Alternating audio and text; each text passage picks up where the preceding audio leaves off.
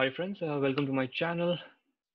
Today I'm going to show you how to decrypt and decapsulate the ISAKMP packets, which is used for the phase 1 and phase 2 negotiation in IPsec. And in my previous video, I showed you how to decrypt and decapsulate the ESP packets using the encryption and the decryption key with respect to the SPI. So in this video, I'm going to tell you about how to decrypt and decapsulate the ISAKMP messages in phase 1 and phase 2 so that you can do the analysis. Okay, so let's get started. So you can see here, this is the capture taken on the FortiGate firewall. Well, this is the main mode negotiation. As you can see, there are 6 packet exchange followed by the quick mode with 3 packet exchange. So in normal scenario, after the 4 packet exchange, you will have the key generation and the 5th packet and the 6th packet and the subsequent phase 2 packets will be encrypted. So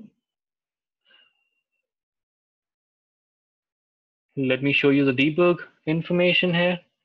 So this is the encryption key, and this is the encryption key, and this is the key associated with the SPI value. Well, this is used for the ESP packet.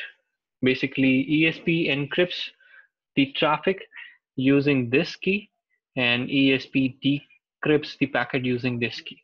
Well, this was all about the ESP packet. Well, we are today trying to decapsulate and decrypt the ISAKMP packet, the 5th packet, 6th packet in phase 1, and the subsequent packets in phase 2.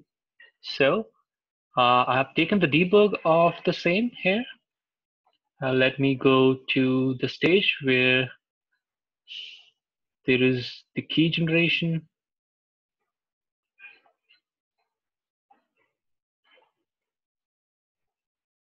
Okay, so this is the initiation point of IPsec. Main mode, you can see here this end 108 is sending the negotiation to 200, and then you are receiving the response, and this is the content of the packet.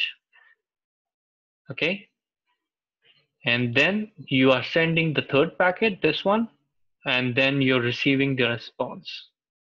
Well, after this, you will generate the keys. Okay, you can see here ISAKMP SA. You can match this with the capture as well. You can see here the value is matching. So the key here on my screen is the SKEYIDE. So what basically means is,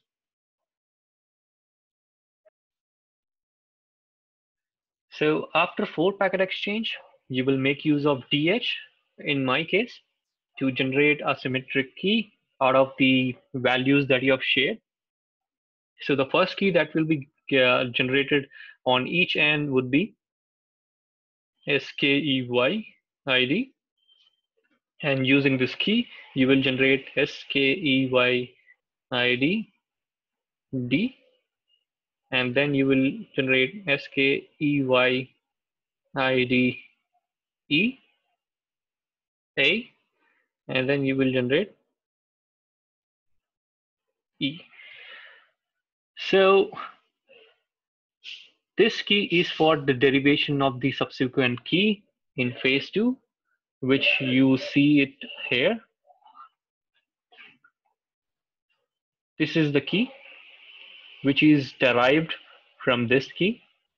Authentication key is this key.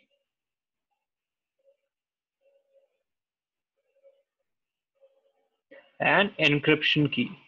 So the encryption key is the one that is used here in our scenario for the encryption of phase 1, 5th packet, 6th packet, and the subsequent phase 2, 1st, 2nd, 3rd packet.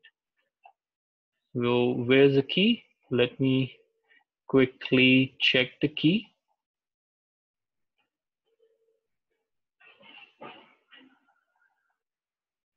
So here's the key.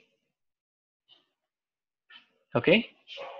And this is the FortiGate firewall. So click on the packet, click on preference protocol, IKEv1 decrypt. You can see here the initiator cookie. I took it from the debug. Okay, both the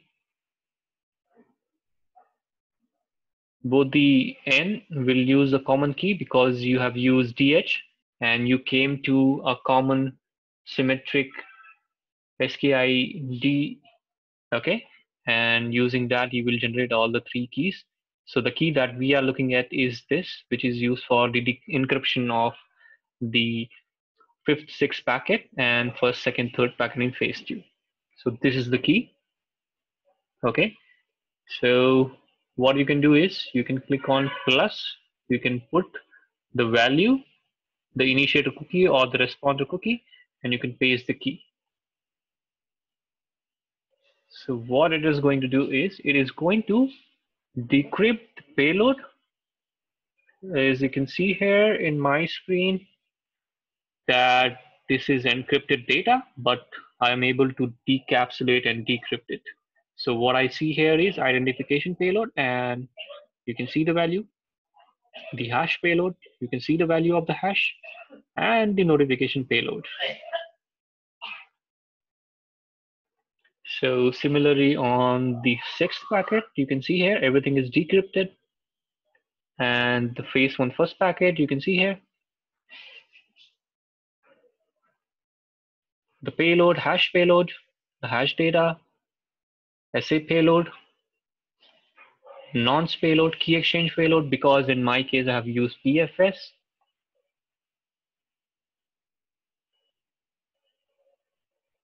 and the identification payload, which will tell you the proxy ID configured or the traffic selector configured on each end.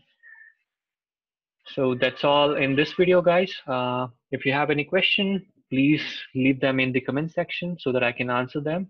And please do subscribe to my channel and stay safe. Have a good day. Bye-bye.